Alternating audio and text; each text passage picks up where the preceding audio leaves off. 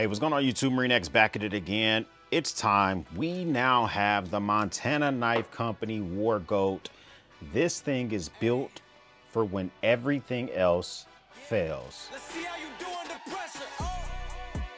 Yeah, I've been wanting this forever. I've been in the field with whatever. All right, hey, what's going on, guys? So back at it again, just to show that there's no bias, no pep in my step when it comes around here. I just used a Benchmade cigar cutter to cut my stick whilst talking about the Montana Knife Company Wargoat. So we just know that unbiased review, and I've had this thing kind of under embargo before this drop. This thing drops later on today. If you're a channel member, this drops tomorrow. Think about becoming a channel member. They get to see these reviews and content a little bit before everybody else, and they can kind of make a decision on whether or not they want something before everything else goes down. The Montana Knife Company Wargoat. This is an interesting addition to the Montana Knife Company family of knives that they've been pumping out lately. And I've been thoroughly impressed with Montana Knife Company ever since they sent me my first knives. They sent the Speed Goat, they sent the Blackfoot 2, both the 2.0 versions of those. Now they're hitting it out the park again with another one. Let's just do some bottom line up front. If you are a desk warrior, I'm sitting at my desk right now doing a little bit of editing, just kind of chilling out, doing what I got to do for my daily tasks. And you mostly just open up cardboard stuff. You don't hunt, you don't fish, you don't ever see yourself in like a scenario where you need a tactical device to save your bacon. This might not be for you. However, if you're the type of person that uses their knives at least 10 times a day, that can be for an array of things: snapping zip ties, cutting cardboard, cutting up fruit and snacks for your kiddos, all sorts of stuff, okay? And you like to have a high quality blade, you like stuff that's handmade on American soil, then this could be for you. This is a EDC fixed blade knife that could be something that is easily rocked as your everyday carry. A lot of fixed blade knives just don't really suit that scenario. There's a lot of things about them that they're kind of like not really designed for that. This one has an overall length of 7 7/8 of an inch. So that's almost 8 inches. It's an eighth away. All right, so it's 1/8 away from being 8 inches long. It does have a blade length of 3.5 inches. So I think that's all literally all of it is cutting length. Sometimes when they say that, you might get a choil or something like that, or where the grind, it stops a little bit before the grind. This actually might be one of those ones that is legit a long, beefy knife when it comes to that type of stuff. It does have a thickness of 0.125 of an inch. It's Cerakoted finished. G10, really grippy G10 scales on this bad boy. Hardware is really accessible. I don't know what the hardware is made of. I don't know if it's bronze or copper, but it looks nice. It's colored Magna Cut blade steel, full tank construction, made in Montana, hence the name of Montana Knife Company. Let's just talk about the everyday performance of this thing. It is a fantastic performer for use in your everyday life. If you just need a knife that's gonna get the job done, it's gonna be able to do tasks very easily, and you want it to be a fixed blade and you're okay with this length, then this thing gets stuff done very, very just quickly. But it also brings a tactical flavor to a fixed blade knife. That's where this goes from being a tool to something that could be tactical. I hate the word tactical in some instances because some companies just use that as a cliche buzzword. It makes you feel good inside. If it has Molly, it's tactical. No, this one is actually, because of this finger hole in the back, the way that you can grip this in different scenarios. If you had to go to a fight situation, all humans have built into them a fight or flight inside of them. I primarily lean towards fight, but there's some times when flight makes more sense. About to get jumped by freaking 7 dudes or something like that, then flight might make a lot more sense.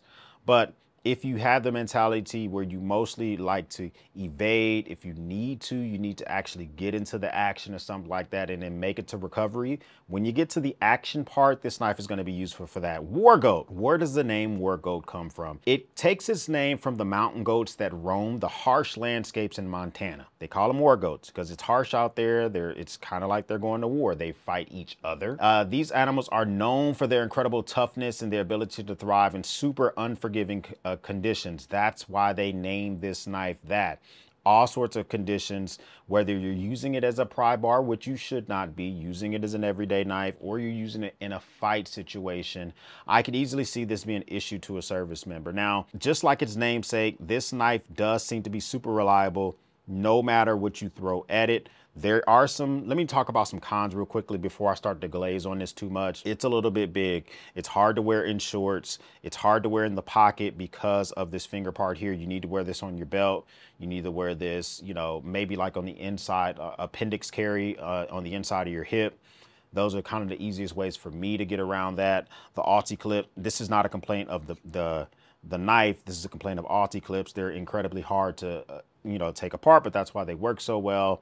Aussie clip, another made in America company. So they pair it up with Montana Knife Company for this one. So that can be a headache. The sheath is not as clicky as some of its brethren. Like, it's just, you can tell when it's in the sheath, but it's a difference. Like, other Montana Knife Company knives have a click to them that lets you know you fully put it in the sheath. So I can kind of see where you might put this in the sheath and it's not fully in there, but it still doesn't go anywhere. And when it's fully in the sheath, it makes no noise. But I did want to talk about that. That can be a con. And then the price. I think this thing, don't quote me on the price. I'll put the price on the screen and links in the description to check this bad boy out. You know, it's made in America, made in the factory and all the other type of stuff. When you can compare this to other Magna Cut blade steel knives like the Bradford Guardians 2.0 and all that type of stuff, those are near $200. This is not going to be near $200. So stuff to think about. Even other tactical knives, something you can get like the Sock P from Benchmade, might be a little bit cheaper, but you might not get the same blade steel. So you got to be okay with that when it comes to cons. Now let's talk about the pros. Magna Cut blade steel is known for its edge retention, not just the factory edge that comes from Montana Knife Company, but the working edge. It's going to be very few and far between that you have to sharpen this.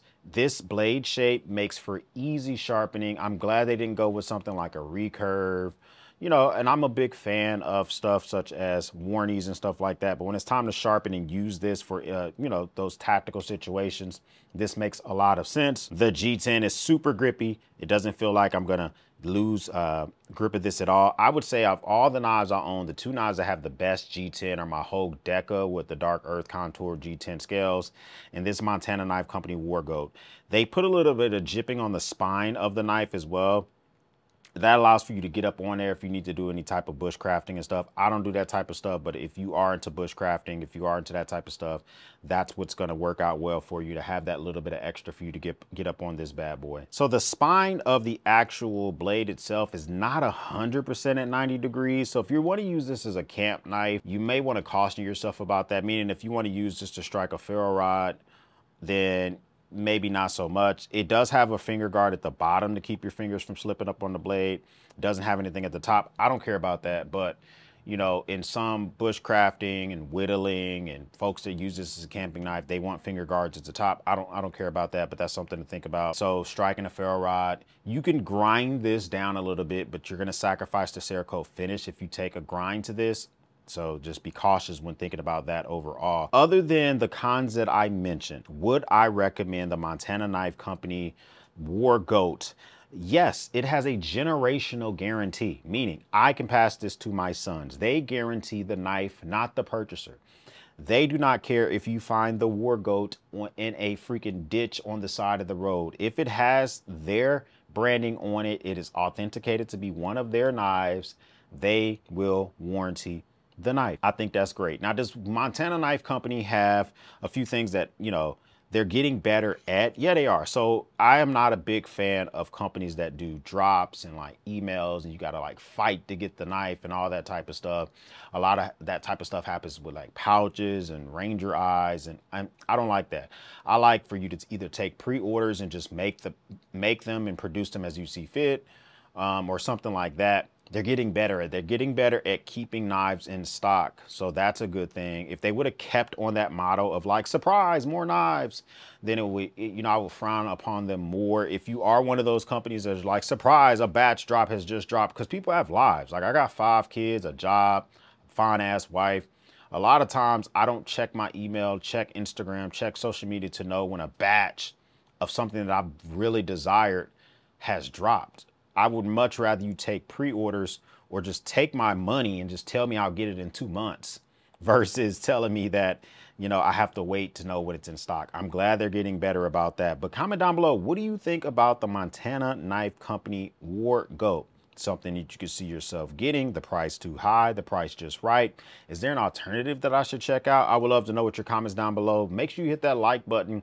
I do appreciate that. I don't ask for a lot, but slapping the like button helps spread the word on this. Share this video with something. And even if you don't have a comment about this knife, leave your favorite emoji down below. It helps with channel engagement, and I would appreciate that as well. Your first time stopping by, hit the subscribe button. I would love to have you a part of the battalion.